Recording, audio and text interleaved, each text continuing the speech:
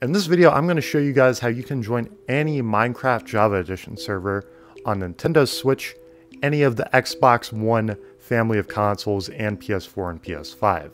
In this case, I'm going to be using my Nintendo Switch, but you can easily follow along on any of the Xbox One or PS4, PS5 consoles. So first thing, make sure you're closed out of Minecraft and then go to your system settings. Then from there, go to your internet settings from there.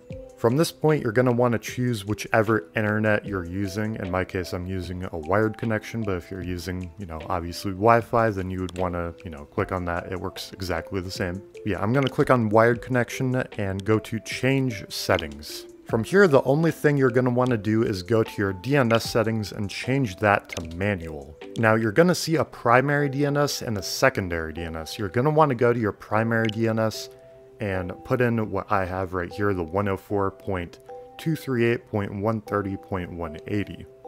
So from there, you're going to want to click OK on that and go to your secondary DNS and put in this code right here. However, you can actually just put 1.1.1.1 and it'll come up with this for you.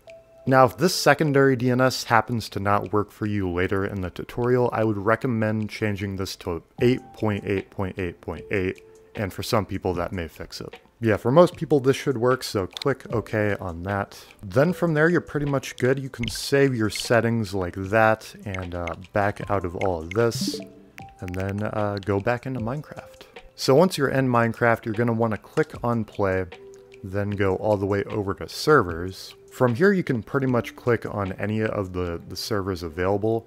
But if for some reason this doesn't happen to work for you, I would recommend trying to go to a different server, as sometimes that does help with this. But in my case, I'm just going to go to the Hive, loading, and then yeah, you should get this pop-up.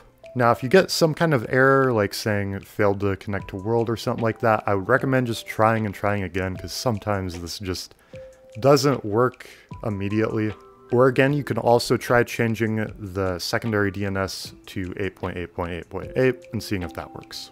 But yeah, if you've gotten this far, the hard part is pretty much over with. You just have to click connect to a server. Now in the server address here, you're going to want to go ahead and put in GeyserConnect.net. So yeah, you can click OK on that. The server port's going to be 19132. For most of you, this will probably be what automatically comes up, so you don't need to change that, hopefully. Display name, you don't really need to put anything in for this, but if you want to, I would recommend just putting like either Geyser or JavaConnect, something like that, just to let you know what this is in the future. From here, you can click add to server list, so you don't have to type in the IP every single time you want to do this, and then you can click submit. Yeah, it should open up this notice right here.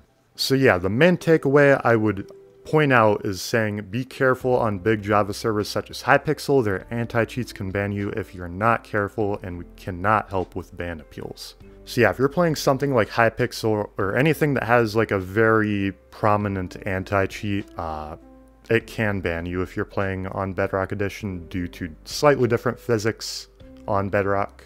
But yeah, you can just click submit from there. So from there, you're going to want to go over to custom servers, scroll all the way down, go to edit servers, then scroll all the way down again, go to add server. So yeah, you're going to want to put the IP in for whatever Java server you want to join. In my case, I'm going to use snapcraft.net. Yeah, you can just click OK on that. You want to leave the port the same, 25565. That's going to be your Java default port there. Leave online mode on, leave Bedrock/Geyser server off, and then click submit. From there, you can just click back one time and then scroll all the way down to whatever server you added and click on it. Then from there, you're going to get this pop-up saying log in with a Microsoft account. You're going to want to click on that. And then on some kind of device like a phone or a tablet or a computer, you're going to want to go to that website right there, aka.ms/remoteconnect. And you're going to want to put in whatever code it gives you on the and enter this code thing. And you may get some kind of pop-up saying, do you want to trust GeyserConnect or something like that? If you do, you're going to want to say yes. If you do trust, I mean, I personally trust them. Obviously, do this at your own risk. And I haven't experienced any problems, but, do this at your own risk, as I said. But yeah, once you get the all done, ready to go thing, you should actually just spawn into your server. And yeah, as you can see here, I'm actually in my Java Edition Luigi skin, so that's pretty cool that that transfers over. But yeah, that's pretty much going to do it for this tutorial. Leave a like if this did help you, and I'll see you guys later. Goodbye.